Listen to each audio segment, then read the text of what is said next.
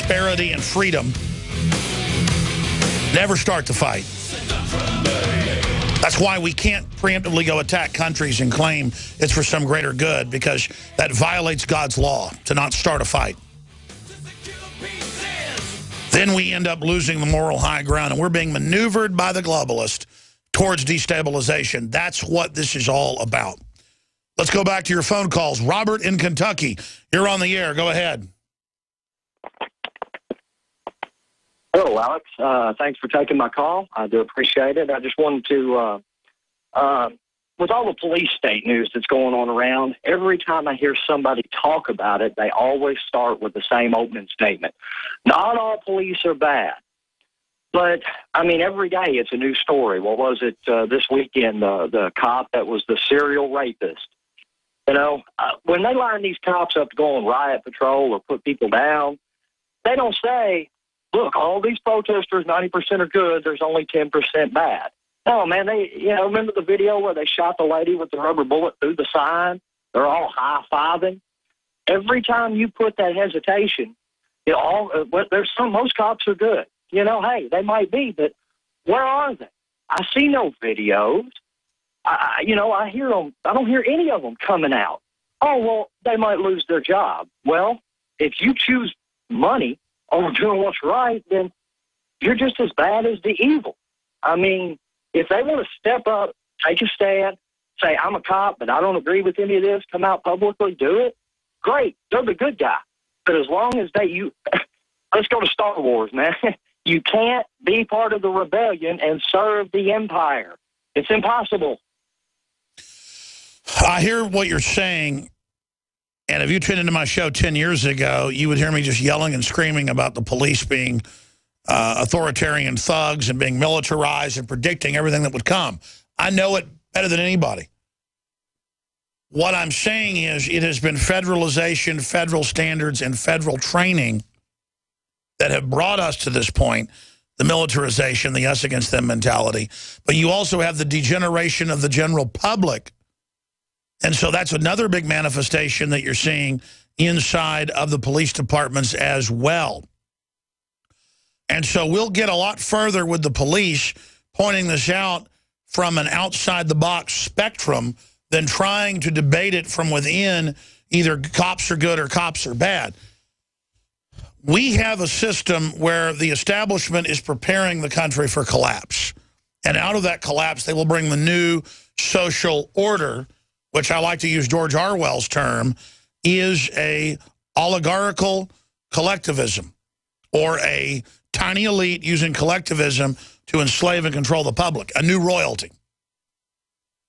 Because what is serfdom? It's a form of collectivism for the general public with the elite exempt. All over the world, they've militarized police. All over the world, they've gone after free speech. All over the world, they're censoring the internet. All over the world, it's a global standardized program. And they intend for us to have clashes with the police. So they give the police the training and the missions that will make the public hate them. They tell the police, attack the press, and then lie about it. And then they begin to be seen as an occupying enemy. So I'm here just explaining the whole narrative. Separately, I've had police send me some of the best info we've gotten over the years, both federal and local. Local from different parts of the country. I have had military give us some of the best information. The military is the most awake group out there, period. There's not even any yardstick. So as bad as the military's mission is, with its leadership, it's the most awake good group because they're so close to it. Secondarily, the most awake group that I've seen and I've witnessed, not just myself or from others, is police. So it's a paradox. It's an oxymoron because they know I'm not lying because they're in the middle of it. And it's always like that. Why do you think Hitler went after the police and military when he first got in? To make sure he had it all in line. Why do you think the Soviets did that, or the communists in China, or other totalitarians, or every time there was a coup in Rome, they would wipe out the whole group under them? I'm communicating to the police that I believe they're smart enough to understand this and decompartmentalize and understand that they will be thrown away once this thing comes into place. and to let them see how the globalists are manipulating it.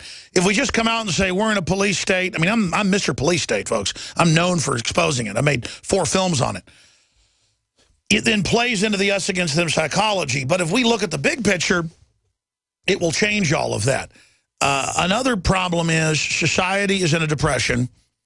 We now have cell phones and cameras. So we're seeing things bad cops have been doing forever. We're now just learning about it. So it's a perception that it's getting worse. I mean, I think it's gotten worse in some ways, better in some others. Cities vary. Some cities, the police are just unbelievably corrupt. The public's scared of them. They don't care. Other cities, they're more, you know, Mayberry RFD.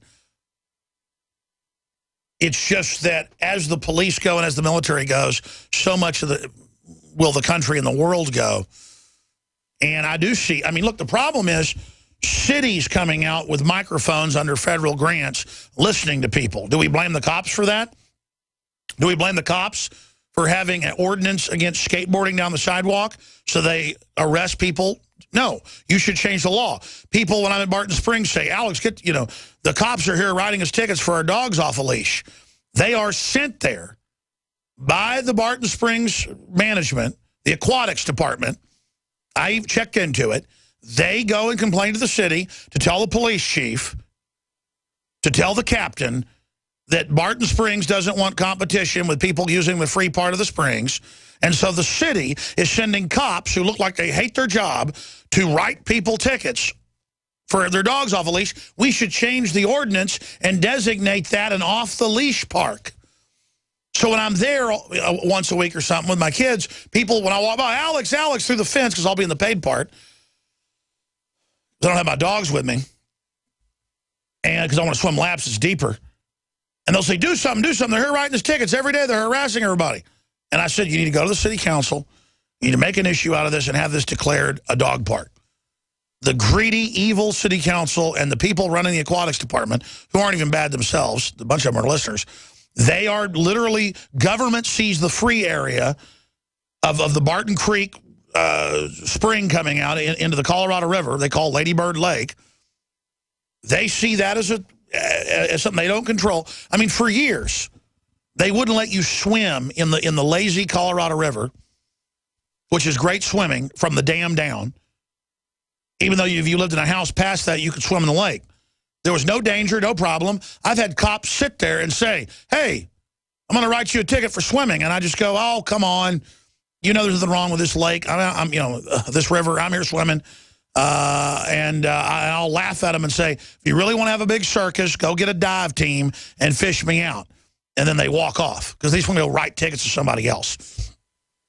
Now, if I challenged them and said, you can't catch me on the gingerbread man, they'd probably go get a helicopter or something. But just laughing at them saying, come on, man. You know what people complained? They've now designated areas as swimming areas on the river. So it's us demanding, us not playing games, us not going along with the fluoride in the water or any of it. Austin will have the fluoride out of it when we start suing every city council member that's against it. When we stop playing Mr. Nice Guy, when we go, oh, you add a chemical bought from a Florida company that has hundreds of other compounds in it, so you're not just putting fluoride in our water that Harvard says gives us cancer and brain damage. You're putting other stuff in it in violation of the law. You have to clean it before it goes, but then at the last stage you put this in and you claim some federal mandate waiver, we're going to sue you. I can't do all the fighting. That's what I tell people. I can't go down to the city council and wage some crusade or jihad for 2 years to make them make this a dog park and let you have your dogs off the leash and stick signs there. It's been a dog park since I was 3 years old down there visiting my grandparents. Okay? It should be a dog park. The city of Austin should stop it. But it is a microcosm of the whole thing. But do I just go, oh, there's the cops, I hate them now? No, it doesn't do anything. And does that mean I'm perfect? One day I saw the cops down there when it rained a bunch earlier in the year. This was last year now, on the Barton Creek Trail. and people were down there with their kayaks, and the city had put some swimming ban on there from 2 weeks before when it flooded. There was no flooding. It was crystal clear. They had cops down there in mass, I guess, to make money, just writing tickets to people that were kayaking or swimming. And I was just going to throw up. I said, you're disgusting. And I basically said, write me a ticket, and I was jumping in the water, and they wouldn't give me one. So I get why you're angry, but we need to change it, not just complain about it. Burning down some business doesn't change it. We need to change it every day. I'm sorry, I got a lot of callers to go to. I'm ranting, Robert, but is that, I mean, what do you say to that? Man, I agree with you. Like I said, I've never agreed to call in business, but it's almost like jury nullification. What would change the law faster? Everybody voting or a police force with common sense saying, look, we're not stealing people's money, writing tickets for swimming. Which would change that law faster? No, you're right. The police forces not writing tickets, and they go, well, it's the law. They knew people didn't go check with the city that they weren't supposed to be swimming in the creek. And the cops should have just shown up the first day if they cared when it was flooding.